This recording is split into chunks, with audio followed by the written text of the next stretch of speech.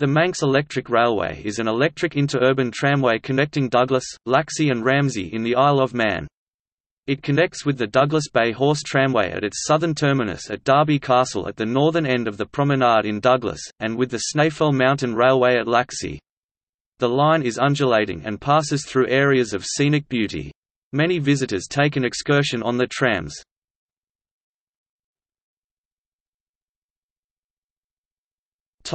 History. The Manx Electric Railway was built by Alexander Bruce, a banker, Frederick Saunderson, a civil engineer and Alfred Jones Lusty, a landowner, who formed the Douglas Bay Estate Company to develop land north of Douglas. Construction started in 1893 with the line from a depot at Derby Castle Depot in Douglas to Groodle Glen, and regular public services started on 7 September 1893. Anticipating the second stage of the railway was the extension from Groodle to Laxey. The company was known as the Douglas and Laxey Coast Electric Tramway Company. Construction of this next stage started in February 1894. It was formally opened on 28 July of the same year. The name was temporary, as further expansion was planned, and it became known as the Isle of Man Tramways and Electric Power Company. An extension to Ramsey was approved in May 1897. The line from Laxey to Ramsey opened on 2 August 1898 by the Lieutenant Governor, John Henniker Major, 5th Baron Henniker. At that date the line ran as far as Ballure, on the outskirts of Ramsey. The final extension to the centre of Ramsey was opened on 24 July 1899. The construction of such a lengthy line in a short period of time had stretched the company's finances, and it was £150,000 in debt. The owning bank foreclosed on the loan, and as a consequence Dumbbells Bank failed. The company was liquidated. In 1902 the assets were purchased by Herbert Kidson on behalf of a syndicate of businessmen from Manchester, and the Manx Electric Railway Company was born. The sale, which included the Snaefell Mountain Railway, was for £252,000, equivalent to £25,110,000 in 2016. On 2 August 1902, King Edward VII and Queen Alexandra travelled from Douglas to Ramsey in enclosed trailer number 59. In 1917, the refreshment room at Laxey was destroyed by fire. Fire caused more damage at Laxey in 1930, when the car shed was destroyed, along with 4 cars, 7 trailers, 3 tower wagons and an open wagon. The car shed was later rebuilt. After the Second World War, the railway struggled financially, and in 1957 it was nationalised at a cost of £50,000, equivalent to £1,106,300 in 2016. A nationalisation livery of green and white was applied to some trams and trailers for a limited time, though this was unpopular and later dropped. A government board was formed to manage the line and the Snaefell Mountain Railway, and still does so after various changes of title from the original Manx Electric Railway Board to Isle of Man Passenger Transport Board, and now Isle of Man Heritage Railways. The word heritage was added in 2009. This is a division of the Department of Infrastructure of the Isle of Man Government, which also operates the island's buses as Bus Vannon. The government invested heavily in the railway starting in 1957, initiating a rail replacement program between Derby Castle and Laxey at a cost of £25,000 per year for 10 years. The Laxey to Ramsey section was continually under threat. In 1975 the railway lost the mail contract, and services from Laxey to Ramsey were suspended. After public protest, services through to Ramsey restarted in 1977.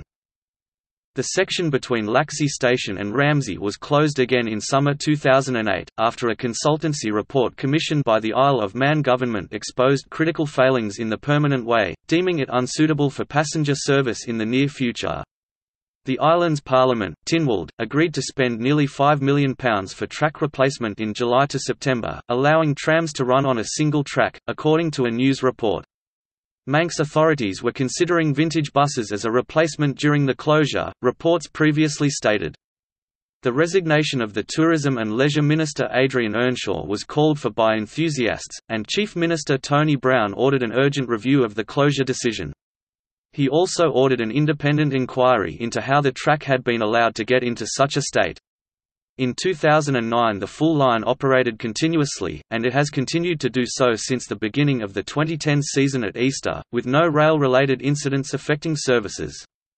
Until 1998 the line operated a year-round service, but since then it has run seasonally, usually between March and the beginning of November, though the dates can vary from season to season.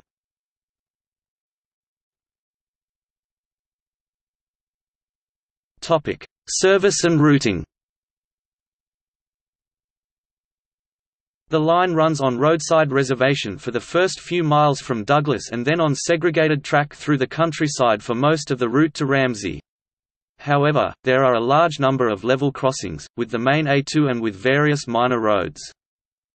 The line is 3 feet (914 mm) narrow gauge and is 17 miles (27.4 km) long. It is largely segregated from road traffic, running on double track on roadside reservation or private right-of-way, and is electrified using overhead lines at 550 volts direct current. Initially the trams used pairs of Hopkinson bow collectors still used on the Snaefell Mountain Railway, owing to their dependability in strong winds on the mountain, but by the turn of the 20th century they were fitted with trolley poles, the method still employed. Originally the electricity was generated by the railway's own power stations, but now it comes via the island's grid, run by the Manx Electricity Authority. Closure of the line during the winter has allowed substantial investment in infrastructure, including relaying longer stretches of track. Originally the service was provided by about 24 closed-motor tramcars and the same number of open trailers, the earliest of these date from 1893 and almost all are pre-1910. Two of the three cars that opened the line in 1893 are still in use, and they are the oldest electric trams at work on their original line in the world. The design predates any consensus on design, and they have distinctive boxy bodies. Most services are operated by a motor car towing a single trailer. The trailer is often removed in inclement weather. The later cars can haul two trailers. This has never been common practice. In recent years this has included in a few special services as part of the long-running series of events, although it was not uncommon for cars to haul a box van for freight and, until 1975, a mail van. In September 1975 the line was closed between Laxey and Ramsey, but in 1977 the Ramsey section was reopened. From 1977 a limited winter service operated on weekdays, suspended in 1998 as an economy measure. The line operates a seasonal timetable with services from Douglas terminating at Laxey or Ramsey, with some short workings in connection with the Grudel Glen Railway in peak season, and limited evening operation as far as Laxey in peak season to tie in with evening services on the Snaefell Mountain Railway, which since 2009 has provided a weekly sunset dinner service including a meal at the summit. The possibility of a limited evening service to Ramsey has been considered in recent times, and trams are sometimes chartered during summer for enthusiasts' excursions.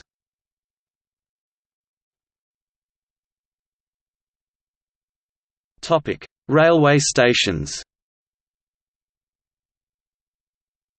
There are several intermediate railway stations, with Grudel Glen, Laxey, Doon Glen, Cornar and Ballaglass Glen shown in timetables. The official stopping points usually have a basic waiting shelter. More recent additions have been modern bus shelters, and there are unofficial stopping points that sometimes have request stop notices but not nameboards or other passenger facilities.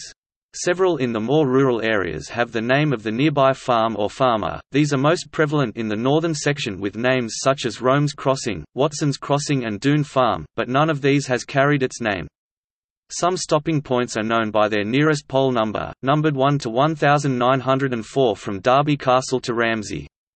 Trams stop within reason at any point where it is safe to do so, except where the line runs parallel to a main road.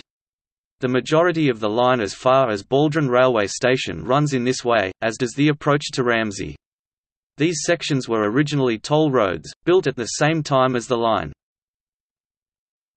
Tramcars and trailers. The line is in many ways unique, not least because it still operates entirely with its original rolling stock, except Winter Saloon 22, which was completely rebuilt following a fire in 1990 after which the bodywork was no longer usable.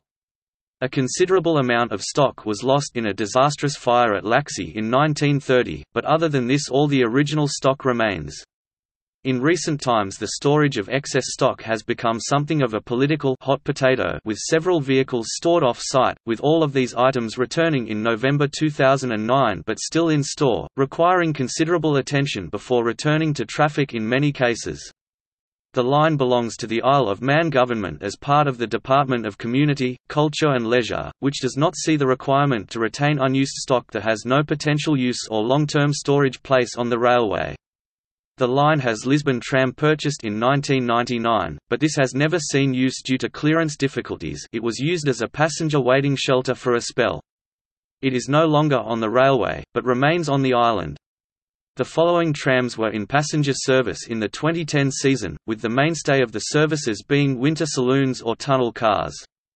Original Tramcars 1 and 2 are both operational but are not usually in day-to-day use. Tunnel Cars 5 and 6 see use in peak summer season, and Illuminated Car 9, also a member of this class, is used in conjunction with the evening services on the Grudel Glen Railway in July and August. Winter Saloons 19 to 22 operate the core timetable. There are serviceable open tow tracks, numbers 26, 32 and 33, the last two being the most powerful on the line. Many other cars remain in the railway's possession but out of service and in some cases off-site. Trailers used include lightweight trailers 37 and 49, bulkheads 40 to 48 which usually accompany the winter saloons, lightweight trailer 51, converted disabled saloon 56, closed saloons 57 and 58 and 61 to 62. The Royal Saloon, number 59, makes rare public appearances. As part of the annual Transport Festival, Car 32 occasionally operates a special evening service hauling two trailers, an unusual occurrence despite the later cars being built with the capability to operate in this way.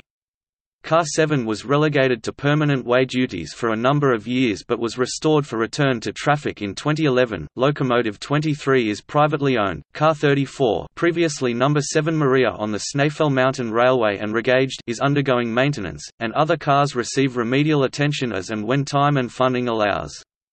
Throughout its history, the MER has had a total of 34 motor cars, of which 27 survive today in some shape or form. The history of the unpowered half of the MER's passenger vehicle fleet is complicated, as there have been withdrawals, scrappings, replacements, conversions and several renumberings. The motors are numbered mainly in order of construction, however, this does not apply to the trailers, these have always followed on from the highest numbered motor. This changed several times between 1893 and 1906, and some trailers have carried several numbers as they were renumbered almost yearly to allow for new arrivals. Some were even converted into motors.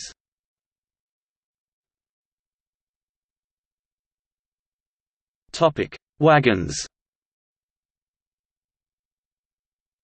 The history of the freight carrying wagons and vans of the Manx Electric Railway is complicated and varied, from an initial start with only 4 wagons, to the heyday in the 1920s to 1930s, to the current modern-day situation where only a handful are in serviceable condition.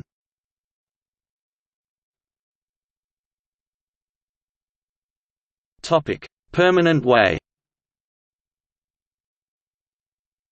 Since its opening, there has been a varying level of commitment to keeping the line in serviceable condition. A great variety of stock has been either bought in or converted from previous examples, some gaining a more unlikely use than others.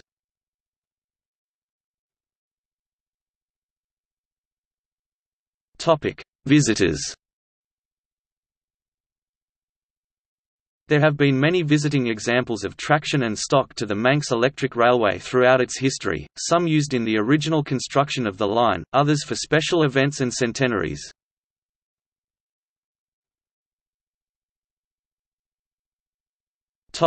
Incidents. Owing to the number of open and ungated level crossings, there are minor collisions, and these are reported in the local press. These have become more commonplace but are usually minor. Warning signage to alert motorists that trams are operating has been erected at the start of each season in recent times, but incidents still occur.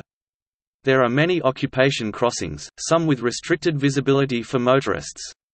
The most recent incident took place on Monday 27 July 2009, when a vehicle carrying a mechanical excavator came into contact with the overhead wires supplying power to both the line and the Snaefell Mountain Railway at a busy road crossing in Laxey. There were no injuries.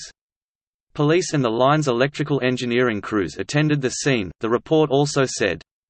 It did not indicate what damage had occurred. Service resumed the next day after temporary repairs to the overhead lines, which were permanently repaired over the subsequent couple of weeks.